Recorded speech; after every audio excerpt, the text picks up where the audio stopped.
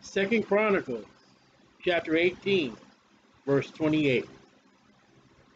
So the king of Israel, Ahab, and Jehoshaphat, king of Judah, ran up to Ramoth Gilead. Not what they were, it's not. That is not what they were told by the prophet of God. Notice how Ahab's not even mentioned. King of Israel, not his name. When a man goes off into hell, he has no name. When a man will not do what God has told him to do, if he has not believed in the Lord Jesus Christ as his Savior today, he doesn't have a name. Until your name is written in the Lamb's Book of Life, and you are known of God. So, in verse 16, he told all the people of Israel, go to your house in peace. He sent off into jail, verses 25 to 27, and he says, listen, if you come back, then I've spoken a lie. In other words, you're going to die. Prophecy is, if you want to live, don't go. And the king of Israel said unto Jehoshaphat, I will disguise myself. Anybody knows me knows I'm going to have fun with this one. 1 Samuel 21:13. And we're just going to look at what the Bible says. Black and white. And you have to, because they won't read the Bible. Believing churches today will not believe what the scriptures say, and they'll violate the scriptures. 1 Samuel 21:13. David's in trouble. David's on the run. He's scared. He's not relying on God. And the Bible says in 1 Samuel 21:13, and he changed his behavior. That's the first time that word shows up. Before them. And feigned. That's the first time that word shows. Feign is to pretend. Feign is to disguise. Feign is to say, I'm somebody who I'm not. And feigned himself mad in their hands. So David is pretending to be mad. He's not mad. He's pretending to be mad. That's kind of interesting. As we'll look at 1 Samuel 28. David was not who he was.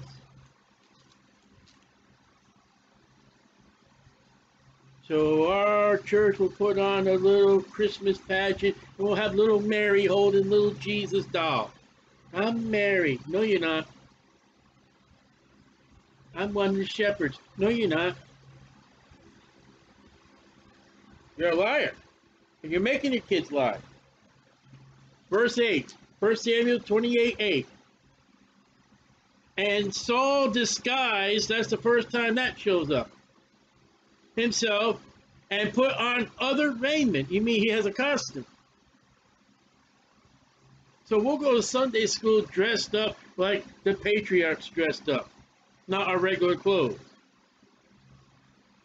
And he went with, and 2 men with him, and they came to a woman by night. Costume, disguise, night. And I pray thee to bind me a familiar spirit. Witchcraft. This is your Halloween. And he gets a treat at the end of this chapter. He gets food. And this is the story of Saul coming to the witch of Endor. Notice how he disguises himself, so he will not be seen. The witch or the woman or the diviner had no idea this was Saul. He had a nice little costume on.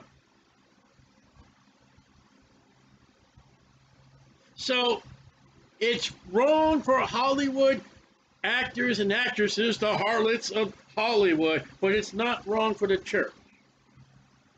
That's a double standard. You know, Saul will be reproved by God for seeing this witch. He will tell David, as Saul, as I took my spirit away from for going to the witch, oh yeah, by the way, he had a good costume. No. It's a sin. It's a sin. 1 Kings 14:2. This is not just a fly-by-night thing. It's throughout the scriptures. 1 Kings 14, verse 2.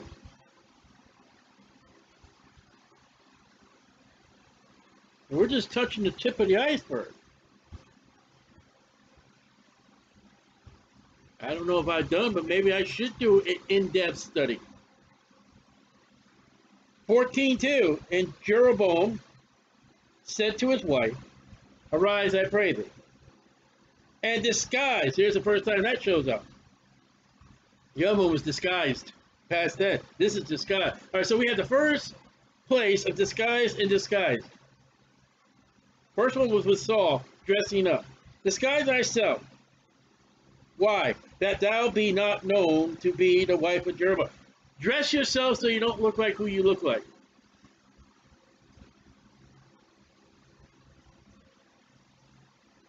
That's deceiving. That's a liar. And watch what God said to verse 5. And the Lord said to Ahijah, that's the prophet, God's man, "Behold, the wife of Jeroboam comes to ask a thing of thee, of her son.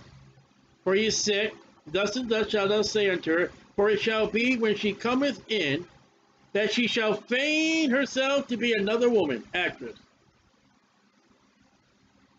And it was so when Ahijah heard the sound of her feet, as she came at the door, that he said to her, "Come thou, wife of Jeroboam, why feignest," that's the first time that word shows up, "thou thyself to be another?"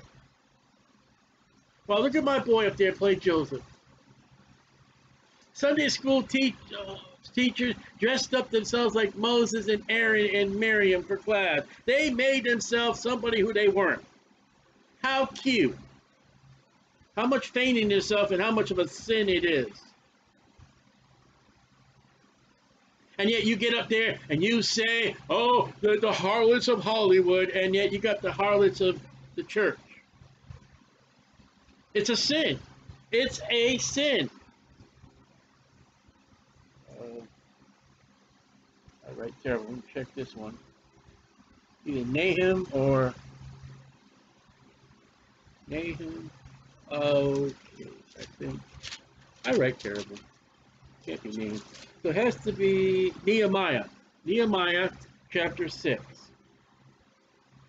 Nehemiah chapter 6. Nehemiah chapter 6.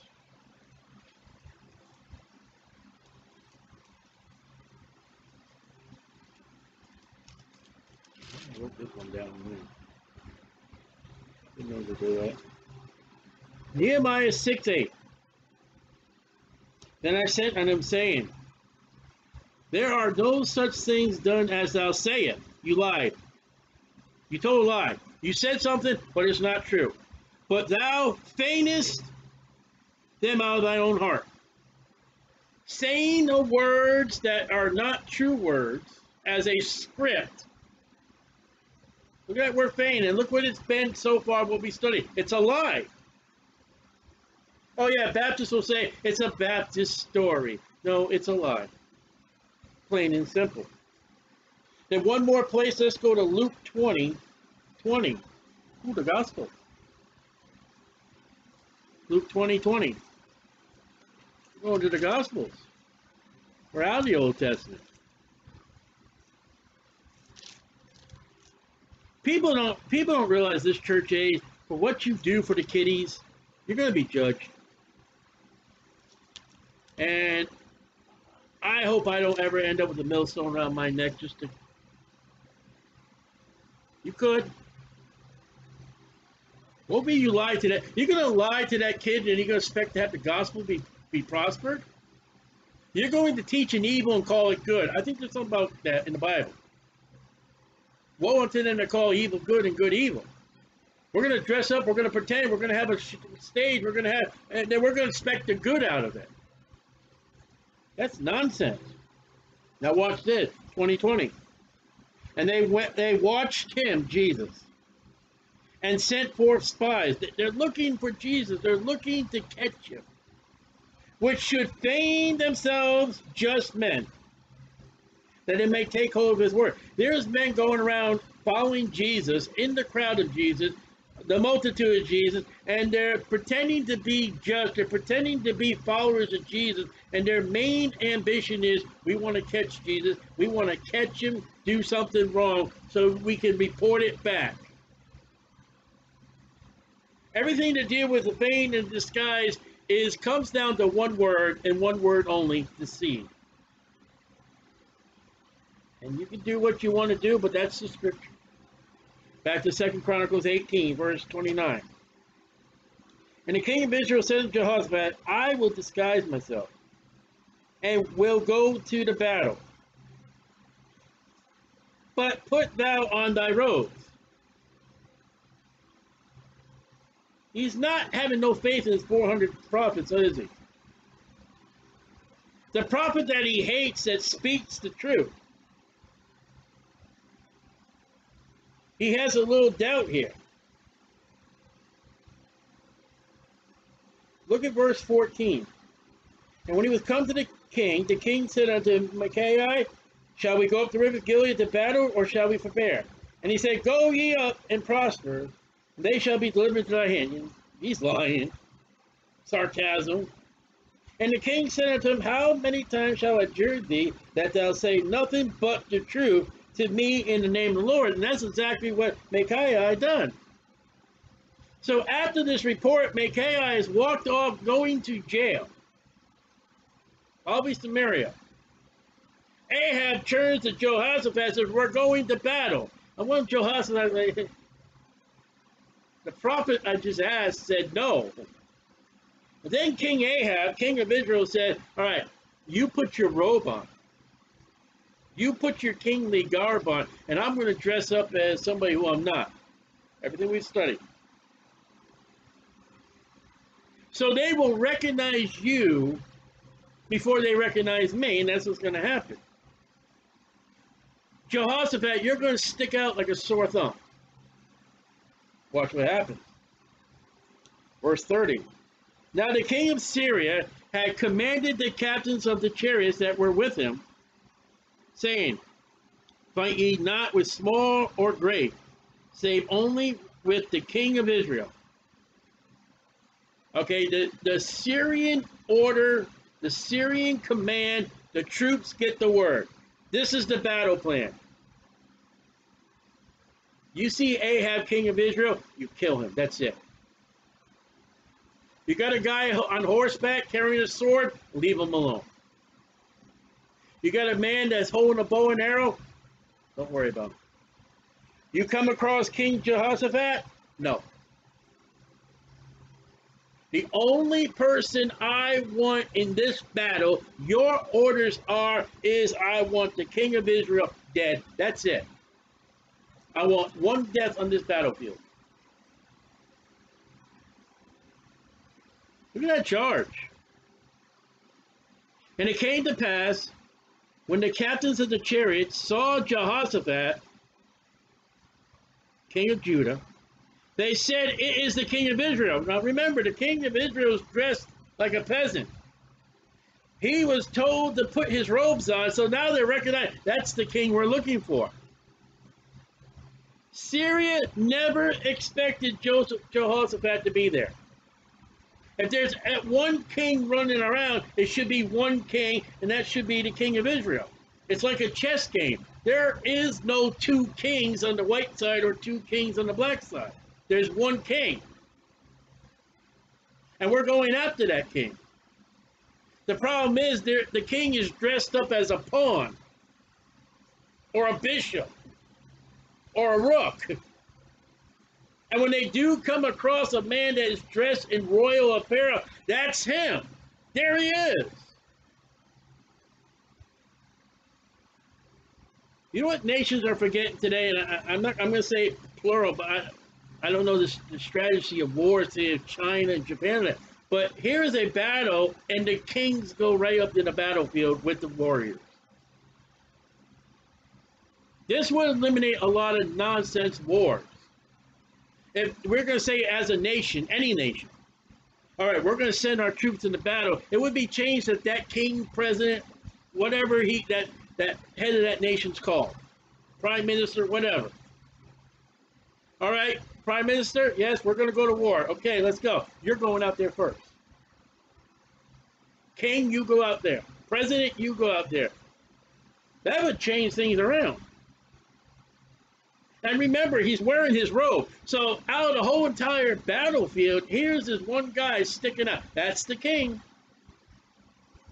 And when you look at the history of wars in the world, the most stupidest war ever for a battle was to wear red coats. We knew who you were. Kabang. And it came to pass when the captains of the chariots saw Jehoshaphat, they said, how do they see it was him? He's dressed as a king. It is the king of Israel. Therefore they compassed about him to fight. They encircled him. They are surrounding Jehoshaphat, and he's in the middle. But Jehoshaphat cried out, and the Lord helped him. And God moved them to depart from him. Wait a minute. God says, hey guys, open up your eyes. Let me open up your spiritual eyes. Let me open up your physical eyes. That's not the man you're looking for. So, you know the mercy of God is he should have killed Jehoshaphat there? Jehoshaphat did not belong on that battlefield. After he told the king of Israel, let me find one prophet of the Lord to preach. And the prophet of the Lord preached, and he said, don't go. And Jehoshaphat disobeyed just as much as the king of Israel. And we can step out in places where we don't belong, and God's mercy and grace say, you know, I'm going to show you a little mercy and grace. I'm not going to kill you. You should have been dead. You got to come to the point is you're in the wrong spot. Jehoshaphat's in the wrong spot. I bet you just scared him. It scared me. I was the wrong spot, living in the world, saved and backslidden. And the Lord turned upon me, almost drowning. My hand didn't reach out and grab that pontoon. I would have been dead. And right then and there, the Lord says, you better pick up. You don't belong here with these people. That was an eye-opener for me. If I would have died then, I would have had very, very little fruits, if I got any today. For it came to pass that when the captains of the chariots perceived that it was not the king of Israel, God showed them. Look at verse 31. God showed them. That's not the one you want. They turned back again from pursuing him. So here's this circling around Jehoshaphat that, oh, God lightens their eyes, however God did, and they're like, okay, turn around, let's go. Wrong guy. And there's Jehoshaphat left there like, thank you, Lord. I got to get out of here. I hope that was a response. But watch here. Verse 33. And you got to really read 33. The army has encamped around Jehoshaphat, not the king of Israel, Ahab. Ahab is still out there in the battlefield somewhere. The captains were just with Jehoshaphat, not Ahab. And a certain man. And that's interesting because when the Bible means certain man, there was a certain man. But he's not named, he's not known, but there was a man in the military. He drew a bow at a venture. That means by chance. The guy picked up his bow and shot it. Didn't really aim. And smoked the king of Israel between the joints of the harness. It didn't ricochet off the breastplate. It didn't ricochet off the thigh pads, whatever they call them, where the breastplate connects to his harness so he can wear his battle armor. Right between that battle armor is where that arrow went. That arrow was directed and guided, not by a guided missile, but by a guided God. And that arrow went in between the armor and hit Ahab. Between the joints of the heart. That's not the joints of the body. Here's two blank places of his armor. And God said, put that arrow right there between those things. Therefore he said unto his chariot man. So he's in the chariot. The chariot's moving. God directed that arrow. Turn thy hand, that thou mayest carry me out of the host, for I am wounded.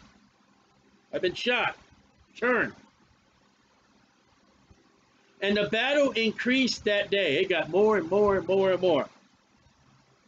Howbeit the king of Israel stayed himself up in his chariot.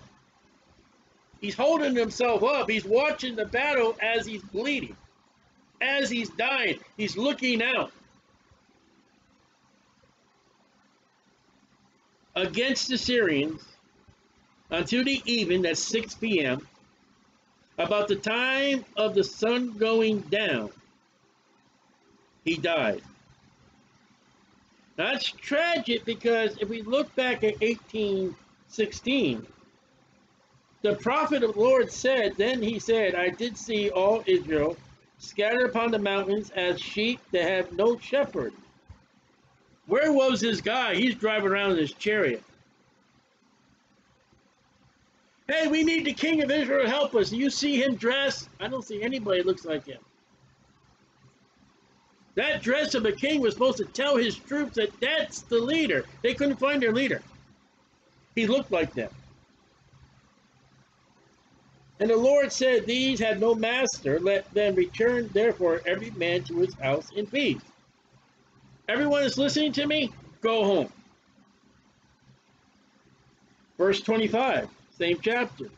Then the king of Israel said, take Micaiah and carry him back to Ammon, the governor of the city, and Joash the king's son, and say, thus saith the king, put this fellow in prison and feed him with bread of affliction, with water of affliction, until I return in peace. I'm coming back, guys. You keep him in jail till I come home. And Micaiah said, if thou certainly return in peace, then has not the Lord spoken by me. And at the very last part of verse 34, the sun going down, he died. Micaiah told him 2 times, don't go, you're going to die. It's hard. And we got to realize when we're going out there telling people, believe on the Lord Jesus Christ, thou shalt be saved. The gospel, preach the gospel. We got to realize some people, they're not going to listen. We tell them once, we tell them twice. They got family telling them, they got friends telling them, they got all kinds of people telling them what they must do before they die. There's going to be people out there like King Ahab. Remember, his name's not mentioned. Lazarus went into Abraham's bosom. Lazarus, Abraham. What was the name of that rich man? No idea. A man that goes off into hell has no name. Your name's in the Lamb's Book of Life. The Bible says we will get a new name. Glory to God. Not only am I known by God, but he knows my name. A lost man, God doesn't know you.